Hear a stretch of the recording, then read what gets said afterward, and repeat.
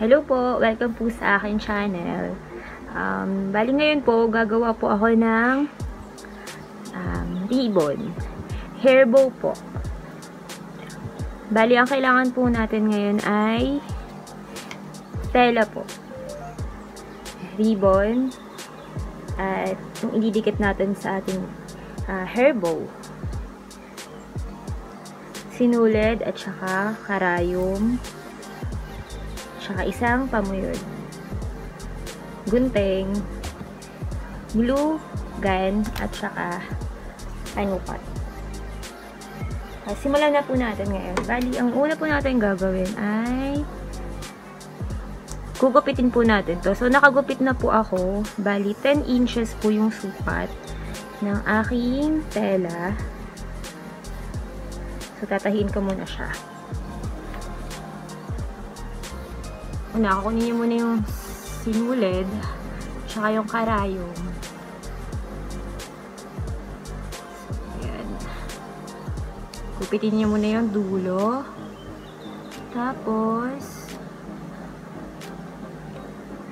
dahan-dahan. Sa mga bata, kailangan magpaturo muna kayo sa mga matanda sa inyo. Para hindi kayo matusok ng karayom. Ang hirap na i-connect. Yan, okay na siya. So, yung saktong sukat lang yung kukunin. Yan, okay na. So, yan. Bubuhol nyo yung ito sa dulo.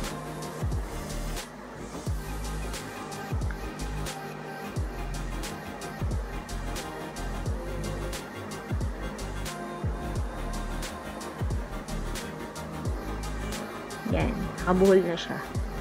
Tapos, ito pong ating tela ay ipo-fold natin sa dalawa, sa gitna. Bali, yung makintab nasa loob. Tapos, yung hindi matikintab na tela ay nandito sa unahan. Tatahiin natin siya. Ilalak natin yung dulo. Tatahiin natin. Tapos,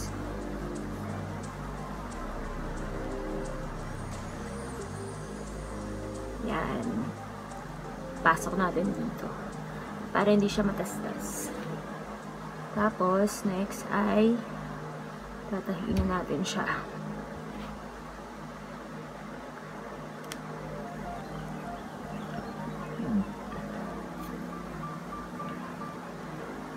So, ayan. Tinahi ko na siya.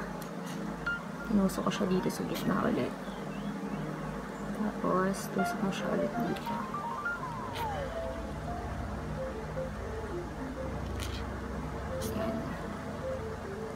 Ganyan lang siya. Hanggang umabot siya sa pinakadulo.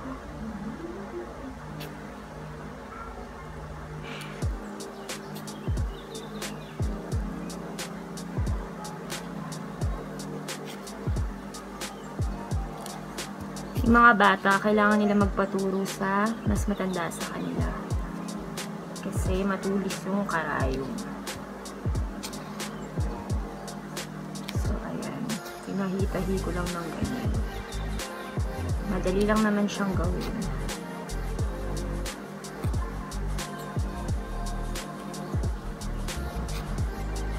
Yan. Tapos, yung dulo, ilalak mo siya ulit para hindi siya matastas.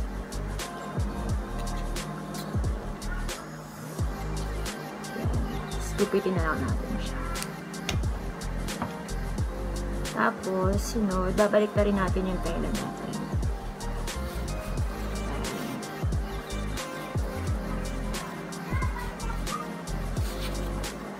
So, ganito yung magiging tsura na.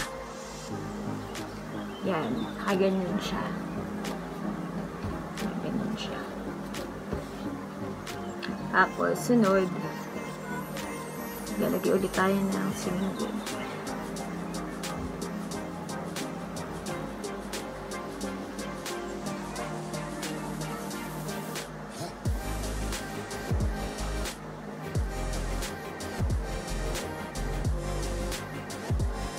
Ang hirap.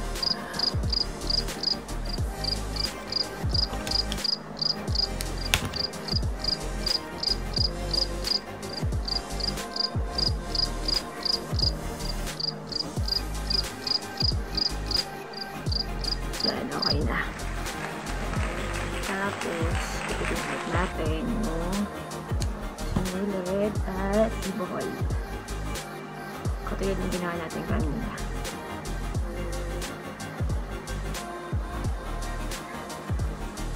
So, yun na, nakalaki na siya ulit.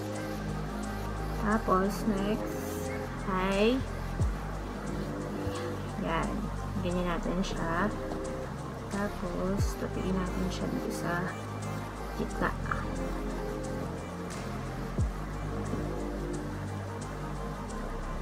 Yan. Ay magiging itsura niya pag nasa gitna na siya.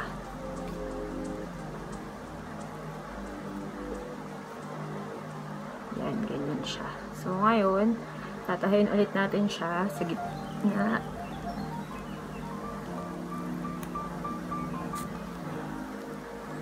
So, bubuhol ulit natin yung tatahiin natin yung dulo para hindi siya ma-tastas. So, yan, nakalaka na siya. Tapos, tatahiin ulit natin siya dito. Lalabasan na sa likod. Yan.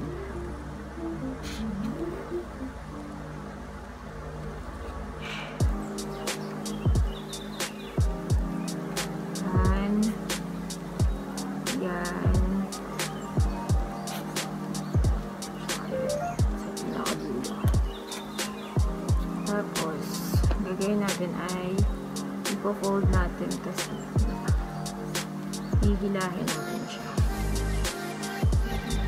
Hihilahin mo siya sa gitna. Bali, nakaganyan siya. Hintahin niya. Tapos, hihilahin mo lang siya. Yan yung may itsura niya. Yan yung nakadali. Tapos, ang gagawin natin, iikot natin yung sinulid dito sa pinakagit.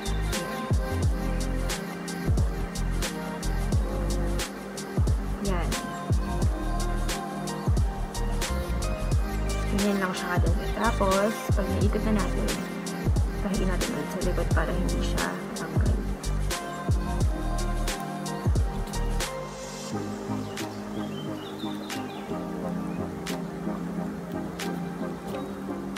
Okay, tapos kupitin na natin siya.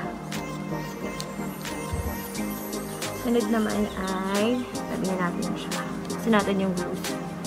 Yung glue stick. Glue gun.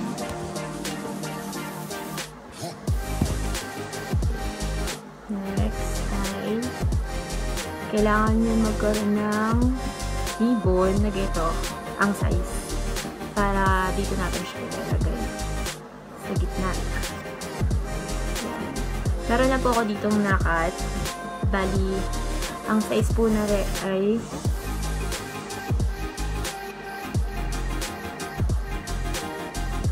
3 inches. 3 inches po yung nakat ko kanina. Hanap ko na siya. Tapos, pag mainit na po yung glue stick, yung glue gun, paturo po yung mga bata.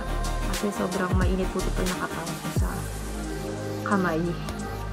So, kunin natin to. At kunin ulit natin yung ating sinulid. Karayom. Tatahi po natin siya sa likod. Nito, sa likod. Yung may ganito. Para hindi siya matanggal.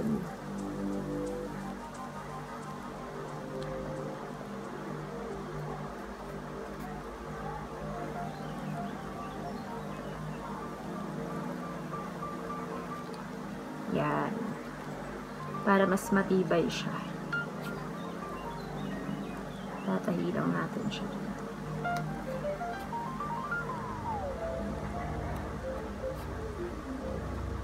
Yan, okay na. Tapos, sugupitin lang natin.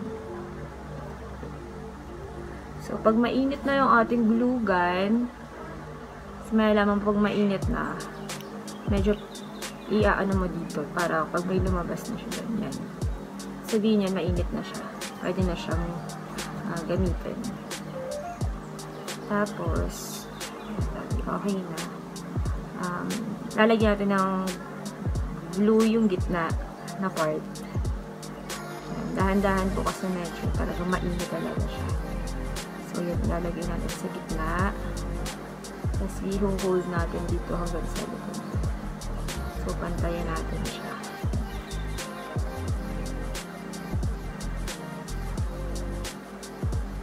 Hawakan nyo yung dito part. Yan. Tapos, lalagyan natin ng glue ulit yung dito part. Para itutopi natin.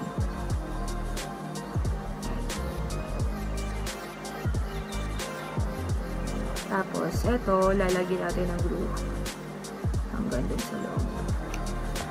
Para itikit natin siya ulit ng ganyan. Yan, nakaganyan siya. Then, ilalak natin. Yan, nakaganyan siya. So, yan magiging itsura niya. Mas malinis siyang tingnan. Para mas matibay, lagyan na natin ng glue yung gilid. Para hindi agad siya madaling masira. Yung gilid niya. Ito naman, yung gitna, lalagyan natin ng glue. Tapos, lalagay natin itong bulaklak sa gitna. Para may design siya. So, ayan. Tapos, na ganyan lang naman po siya kadali. Sana nagustuhan niyo po at see you po sa next video. God bless!